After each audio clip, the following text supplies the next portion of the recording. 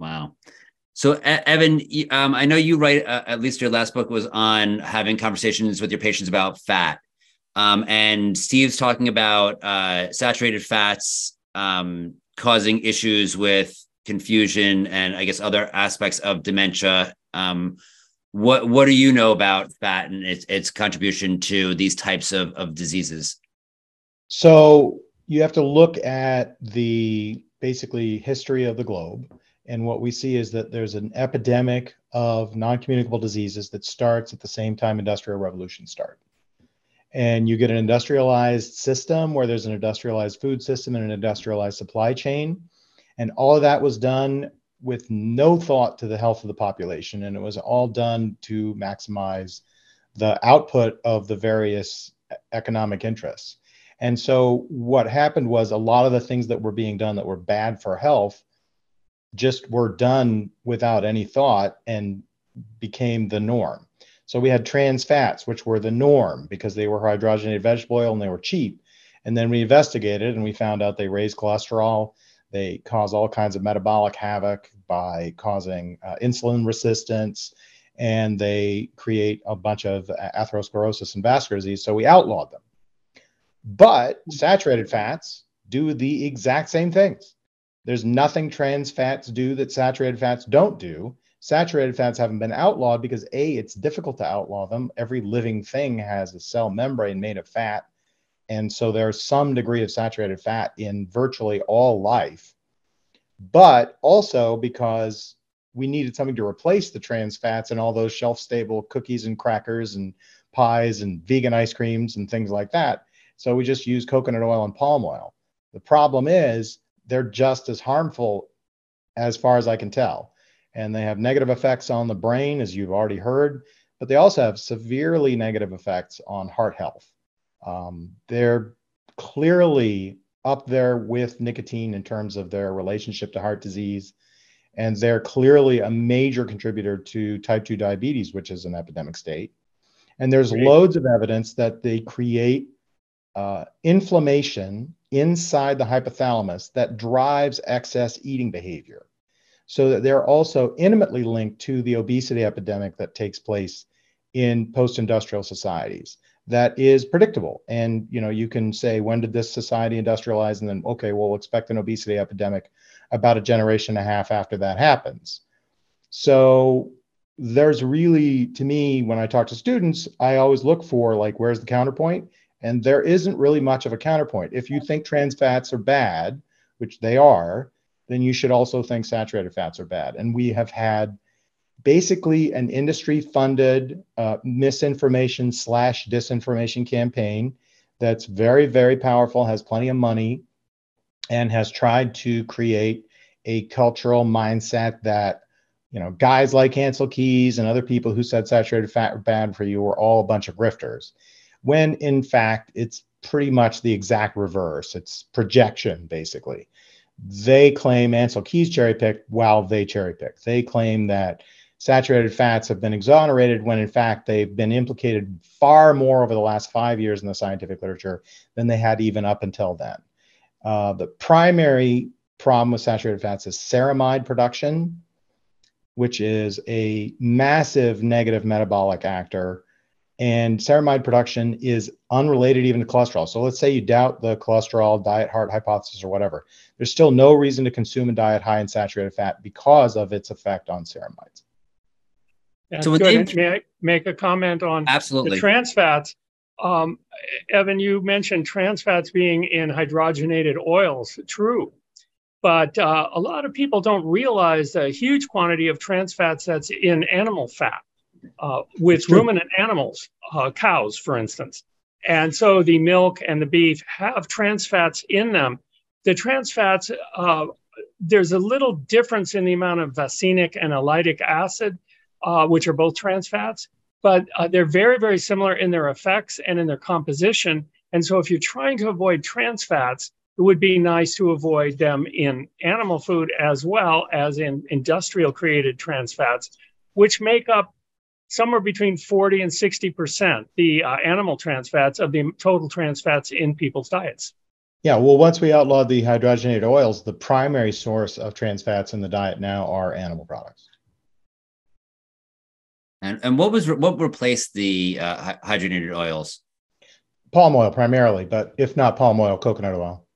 A lot Okay. of coconut oil. Now, palm oil itself is less saturated than coconut oil, but palm kernel oil is almost identical in composition to coconut oil, both very rich in saturated fatty acids, about 90% saturated fats. And usually 65% of the three saturated fats that are most damaging: lauric acid, myristic acid, and palmitic acid. Yeah, palmitic acid takes its name from the palm tree. Of course. So it's obviously palmitic acid is very prevalent in palm oil, but myristate is probably the most negative saturated fat in terms of per gram, how much metabolic havoc it causes. Why do people think that coconut oil is good for, I mean, not only not bad for them, but good for them to the point where they're putting coconut oil in their coffee to get, to get this fat content for medium chain, the MCTs.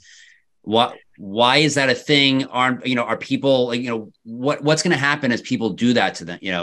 Are they going to have heart disease? Are they going to have, more Parkinson's, more Alzheimer's, more strokes? And I'll give that to Evan first. It's marketing. It's absolutely marketing. What happened was, when you never heard about coconut oil until they outlawed trans fats.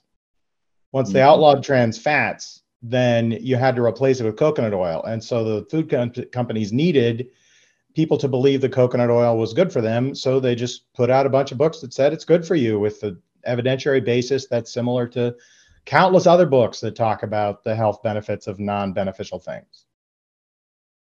Okay.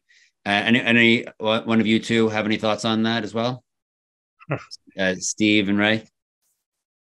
Well, coconut oil is found in a lot of vegan foods, vegan ice creams, for instance, vegan cheeses. It's found all over.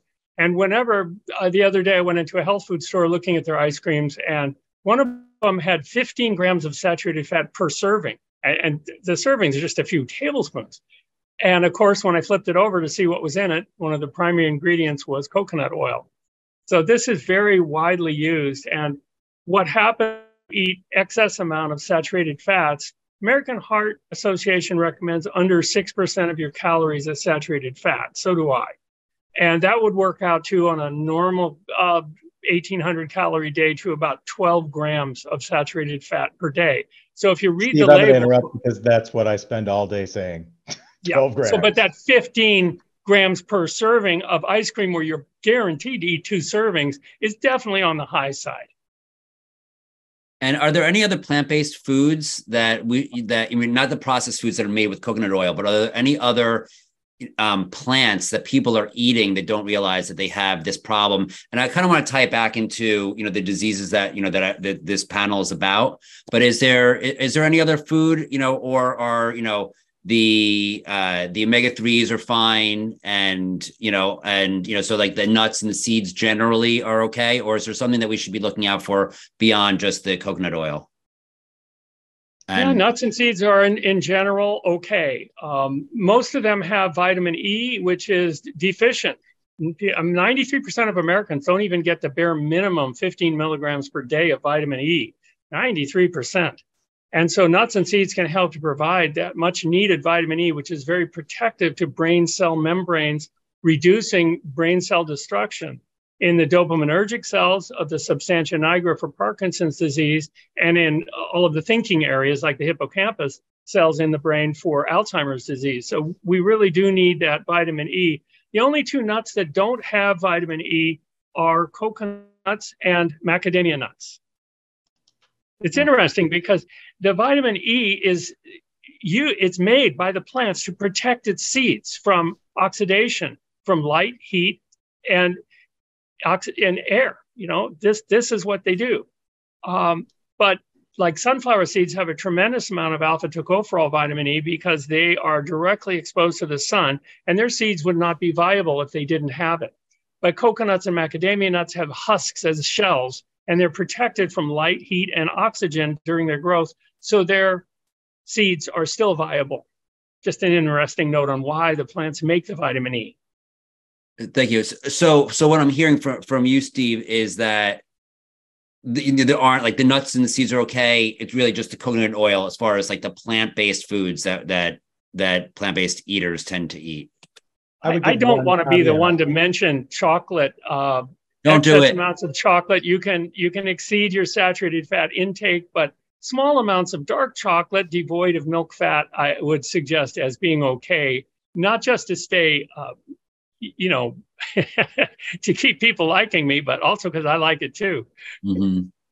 And any thoughts? I guess, Evan, you look like you have something to say. One caveat is that all naturally occurring fats are a mixture of many different fatty acids. So we think of coconut oil and palm oil as saturated fats, but there are some unsaturated fats in the oil that you would squeeze from, coconut or, palm fruit or whatever. All of those are a mixture. And even something like olive oil is often 15 to 20% saturated fat. So it's not just always the coconut oil and palm oil, although those are definitely the big factors in plant-based saturated fat. But high fat diets of all types, if there's enough, can really raise you above the saturated fat threshold and can create problems. So, if you're going to use these oils, try to use them reasonably. Don't think that olive oil is great, therefore loads of olive oil as a primary source of calories in my diet is therefore great. So the poison's in the dose. Yeah, the olive oil is not a whole plant food. Olives are. And olives, if you eat those, you get full, you get all the polyphenols in there, and they're really a healthy food. And when I analyzed the Mediterranean diet, I saw that most of the saturated fats came from olive oil. You had 3 servings a day in that type of a diet. And are people who eat the Mediterranean diet healthy because of the olive oil or despite the olive oil?